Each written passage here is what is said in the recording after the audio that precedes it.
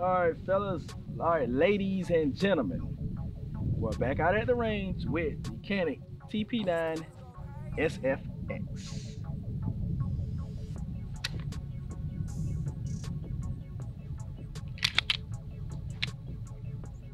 TP9sfx, it has a 5.2-inch barrel on it, lightning cuts, and it is competition ready.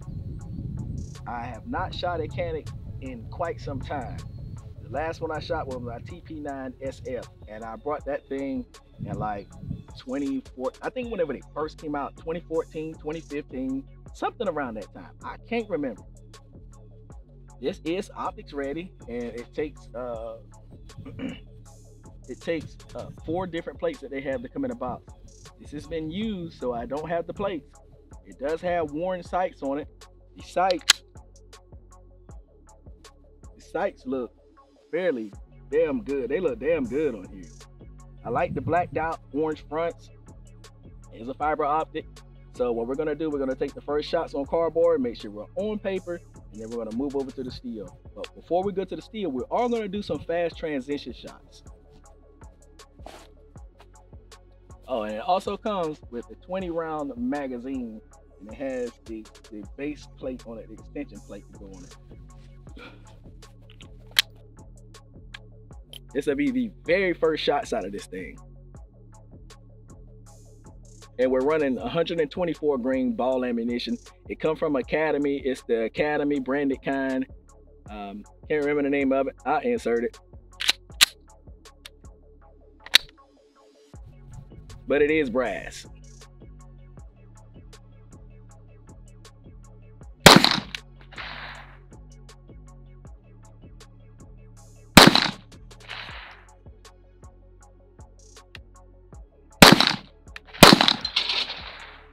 She's on.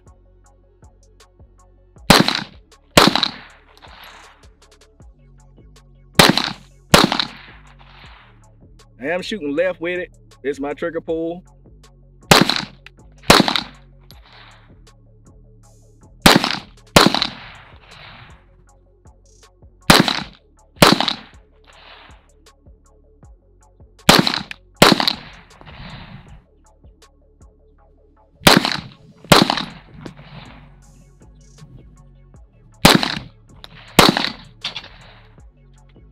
Those first 20 rounds ran good. I am shooting majorly left with this thing right now. Let's get one more magazine and try to get tacked in with our sights.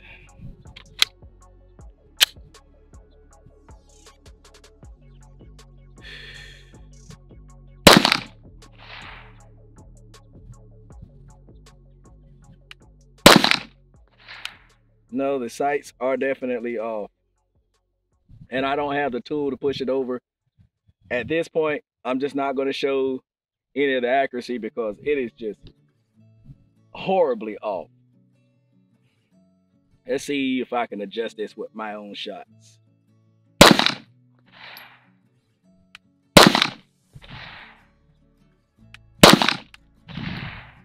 Yeah, so it's shooting 3 inches to the left.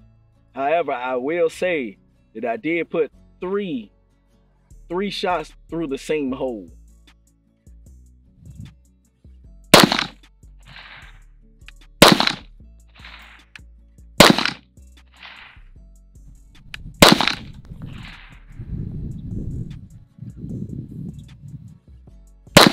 I have to really compensate with my thumb to push it over a little too much.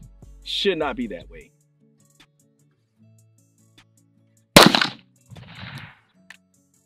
Yeah, I don't know who had it before me, but they definitely did not zero these irons. They probably just had the red dot on it and just ran it from there, which is probably what I'm going to do with it. Let's go back to the steel.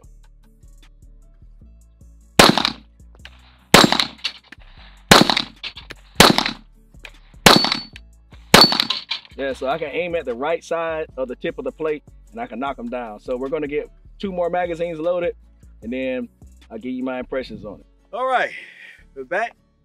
Let's run these plates down, baby. Make sure we aim at the right side of the plates. try to run them as fast as we can. Well, this first time, I'm not going to run it fast. Set it up again, I am going to definitely run it fast because I'm getting used to it. One thing I can tell you about it right now, same thing from my TS2, this magazine release, they say it's adjustable. I might have to push that in some because it is digging in my hand the same way the TS2 did. After 2 magazines, it just got unbearable. So we're going to try to run these things down.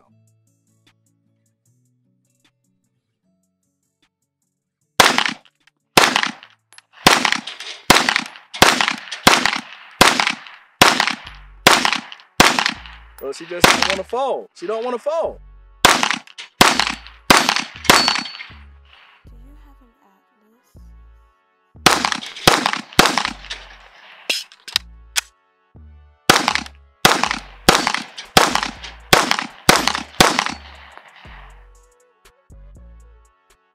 Fairly decent. Doesn't stack up to the CZs, but this is not a CZ. This is a budget option comparable to some of the race guns like the Glocks and the MMPs. This is a very good trigger on here. I forgot what it's modeled after. I think it's a Walther. I can't remember what it is. I don't know if it's a PDP or a PQP, whatever. I can't remember what it is. Y'all guys correct me in the comments. But for what it just did just now, even though the sights are off, it did run those plates fairly decently, and I am at 10 yards. I have enough to try to run that magazine. I have enough to try to run that rack one more time. So let's try that again.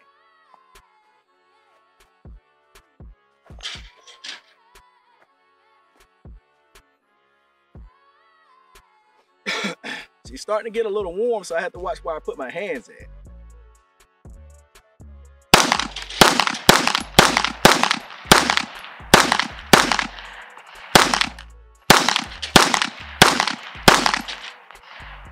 Four out of 6, which was about 10, 12 shots. I am getting used to it. Did have some very good reliability, which I haven't had any problems out of Caniks. As far as I can remember. I think I'm gonna have to take that back. The old Canik that I had, the TP9sf, around that 3,000 round mark, it started having like double reset. So it will reset once and then reset again. I just hope I don't have this issue out of this one. It has some very good functionality. The slide cuts work. As far as lightning cuts, it reduces the recoil so you can run it a little bit faster. But I will have to zero these irons in and go get a budget red dot or something like that. Probably a Holosun. You guys know I stick with Holosun all the time. That's pretty much all that I run. So with that being said, guys, if you want to see a full review of this thing, hit that like, share, subscribe, come back and enjoy some more videos, and I'll see y'all in the next one. Peace out.